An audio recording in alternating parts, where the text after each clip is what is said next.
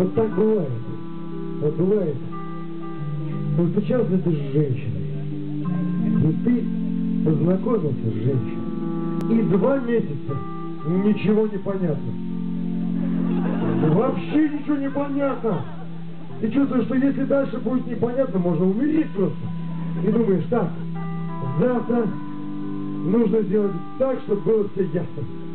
И ты приглашаешь ее на ужин, и тебя трясет во время этого ужина. И ты ешь что-то там как-то так лишь бы съесть. А потом специально намеренно выпил побольше. И думаю, сейчас проясню. Сейчас надо прояснить. И вы идете по аллее, ты держишь ее за руку. И для того, чтобы прояснить, решаешь, ты нажимаешь ей пальцем на ладонь. И чувствуешь, как она ответила тебе нажатием пальчика на ладонь. И думаешь, ой, а может она как-то так машинально? Может она не подумала? Может она случайно? Может она споткнулась? И для верности нажимаешь еще раз. И она отчетливо отвечает. Она пожимает твою ладонь. И в этот момент становится все ясно. Все ясно. И в этот момент в душе мужчины такие салюты. И такие трубы. Дальше. Может быть, довольно скучно. Но в этот момент было счастье. Просто ты не понял, что это оно и есть. Ты не удержал того мгновения. Ни одного мгновения счастья. Потому что когда ты вот так видишь женщину, и ты понимаешь, но она не девчонка, и я не мальчишка. Чего я могу от нее хотеть? Чего я хочу от нее? Я хочу, чтобы она сидела рядом со мной в маленьком кафе. Я хочу держать ее за руку и что-то ей говорить. И чтобы она слушала. Я ничего не хочу больше.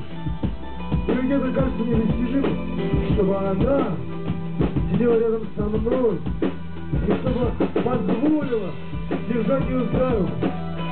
Но для того, чтобы это случилось, я проделываю серьезную работу. И вот в результате она сидит рядом со мной в маленьком кафе. Я что-то говорю ей, и вижу, что ее рука лежит на столике. И я опускаю свою руку на ее руку. И вот я держу ее за руку, а она руку не отдергивает. И в этот момент вот этого становится недостаточно. Мама! А через минуту начинает говорить она. И этого становится как-то много. Ну, много. Хотя она прекрасно говорит, она умница. У нее прекрасный голос. Но вдруг стало много.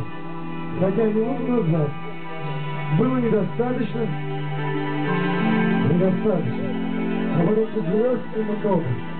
Ни одной секунды счастья. Чтобы схватиться за эту секунду и больше ничего не хотеть. И жить в состоянии этой секунды. Все время чего-то хотим больше. А включаешь новости. А там поднимаются и падают цены на нефть, рушатся национальные курсы валют, какие-то другие сложные мероприятия. А у меня-то что? У меня то недостаточно, и тут же много. То недостаточно, и тут же много. Не хватает сил и мудрости, чтобы схватить одну секунду и больше ничего не хотеть. И быть счастливым тем, что есть. Держать за руку и больше ничего не хотеть. Ни одной секунды счастья.